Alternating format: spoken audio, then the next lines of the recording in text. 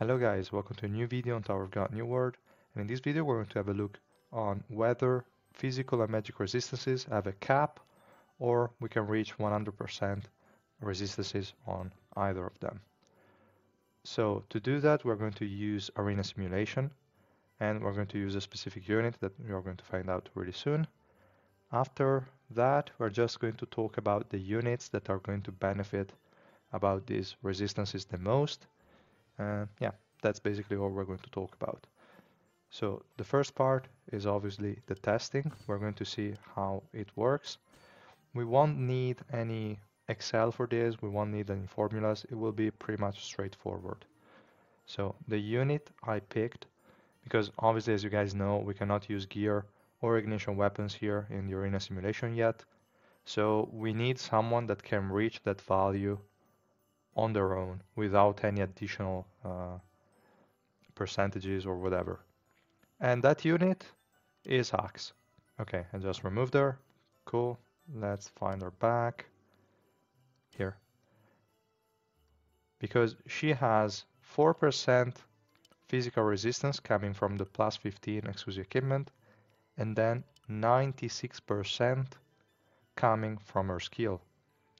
So with that we are at 100% precise, and we're going to see what happens. The enemy could be anyone. The only thing is that they need to deal physical damage, obviously, like a Craptor here, and they don't they shouldn't have physical resistance decrease in their kit, and a Craptor doesn't, so it's perfect. We'll first start at the same let's say link level, and then we're going to also go below them by like 40 or so that we can emulate what would happen in adventure. So yeah, let's have a look and see what actually happens here. So I'm going to slow it down and also remove the special skill cast in a second. Okay, so we can see that a Craptor deals 3 billion damage to us, a little bit more than that, but yeah, 3 billion basically. And now Hax is going to cast the skill, and we can see that we're taking 1 damage. Even if that's a crit, we're still going to receive only 1 damage. This is pretty huge, I would say. We can run more tests, obviously, like I will just increase the attack of a Craptor just to double check if it changes anything or not. Let's try it again now. Hoping that he doesn't kill my Hax before she can actually cast the skill. So let's have a look. Okay, we start well with a couple of misses. Great. So she will survive for sure.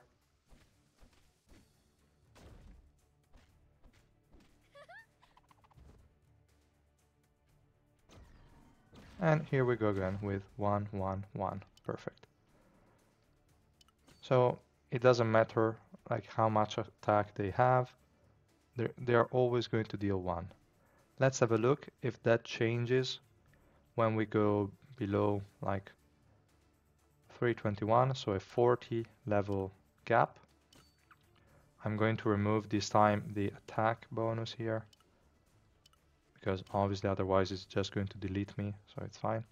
Let's have a look here and see if we are still receiving just 1 damage. Because as you guys might know, there is a multiplier on top based on how many link levels we have of difference. It's not only based on attack and defense, it's also based on the actual difference in levels. So yeah, let's have a look. 1, 1, 1, 1. So it won't matter. You can be like level 0, but if you have 100% physical or magic resistance, you are only going to take 1 damage. So that being said, which unit are going to benefit the most from this? And the first one that comes to mind is this guy here. This guy also in my tier list, I've never rated him too low because I always felt it was quite good. He has, at the start of the battle, he gets 40% physical and 40% magic resistance. Plus, with his exclusive equipment here, he's going to get a total of 60% physical and 50% magic resistance, which is really, really huge. With just the addition of the gear, like if we have a look at the equipment here and we just take this one from Urek for now. If we have a look here, we have 30, almost 30% physical resistance, which would bring him to 90%, and then 10% magic that would bring him to close to 60%. Then if we put the slot 4 and slot 5 of the ignition weapon on top of it, that's going to be another 40% for both, which is 130% physical and close to 100% magical. Then if we have magic resistance in a few other rolls, that's going to be even better. And we're going to cap also the magic resistance. That means that if the enemy doesn't have magic peers or physical peers, which they don't in Adventure, like here, if we have a look, and we take one random guy over here, he has no peers whatsoever. So they are not going to deal more than 1 damage to Kurdan unless they have like the skills that are going to shred the resistances and stuff like that. So there will always be a case where you're going to receive damage, but still I would say that's a really great thing to have. I would say some tanks could have that as a priority, and that will make this guy actually quite viable. He seems to be built to deal kind of damage because his exclusive equipment is giving him crit rate, which is weird. And then he has like silence on 2 of the skills. It doesn't seem to be a bad unit, to be honest. So I would definitely give this guy a shot. It's true that it needs investment. You need plus 20 on slot 4 and 5 of the ignition weapon. You need to have him at least 3 red, stuff like that. But still, I would say this guy is quite worth it as a tech option at times against certain team comps. And in general, I wouldn't just ignore slot 4 and slot 5 if they have resistances, because they are really, really good on units like close range damage dealing units. For example, we could even take Evankel. If we give Evankel additional resistances, she's going to survive a little bit longer. In general, resistances are not a bad bet. So there would be scenarios where you would go with resistances over these more DPS options on the close range units. That's definitely something important to do.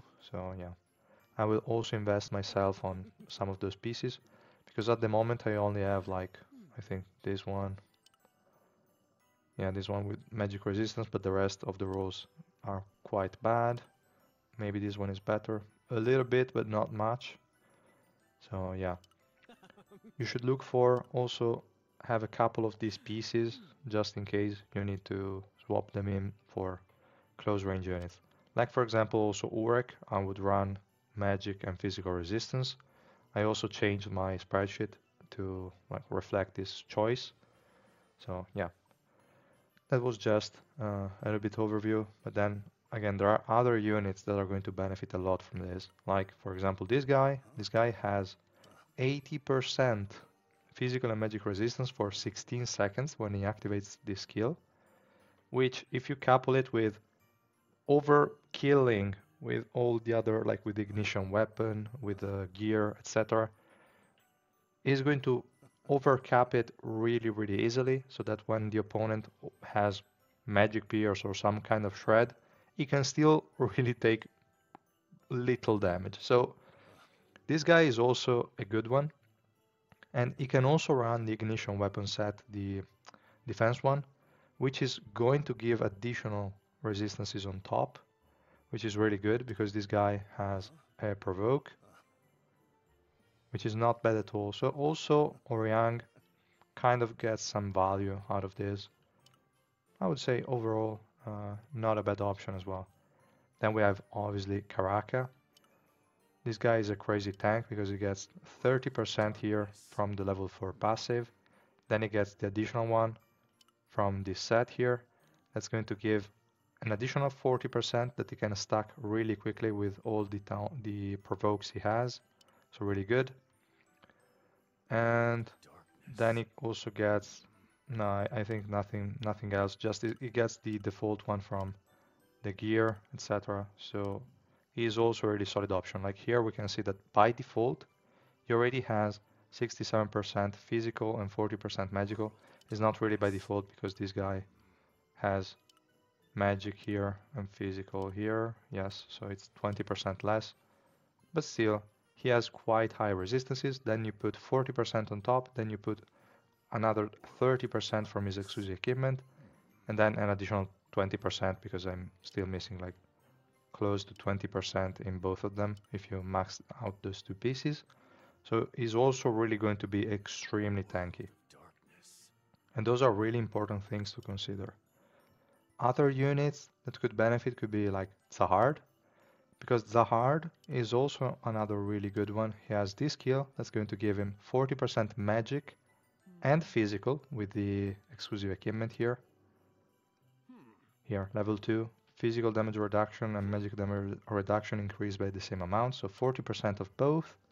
Plus you get 40% from the ignition weapon plus 20, and then you get these 30% and 9%, etc. So you can get to really high amounts of resistances. No issues, you can get more than 100%. It's not really too helpful with the hard because this guy already has invincibility, but again, it helps make him survive a little bit longer when you already used the 2 invincibility slots. Other ones could also, like, we could also use this guy, Ghost, which is actually really good. I mean, he has a 80% magic resistance shred on the special skill, which is not bad at all. Then he gets the 80% increased magic resistance, which basically almost takes him to 100% by default. If you build the provoke set, again, that's also going to help. Then you get the additional ignition weapon, and even if the enemies have some sort of magic pierce, they're just going to deal no damage to this guy. And if they crit, they're going to deal 1 damage, and this guy is going to keep receiving heals and shields and stuff. That's really, really crazy. So I would say in general, resistances should not be ignored because you can easily overcap them on some units, and at that point you will receive no damage whatsoever. So that's really, really cool. And yeah, I would say that was all for this video. Let me know, guys, if you already knew about this, if it was new for you. And yeah, just let me know your thoughts in the comments. If you like this video, please drop a like and subscribe to my channel, and I will see you guys in the next one. Bye!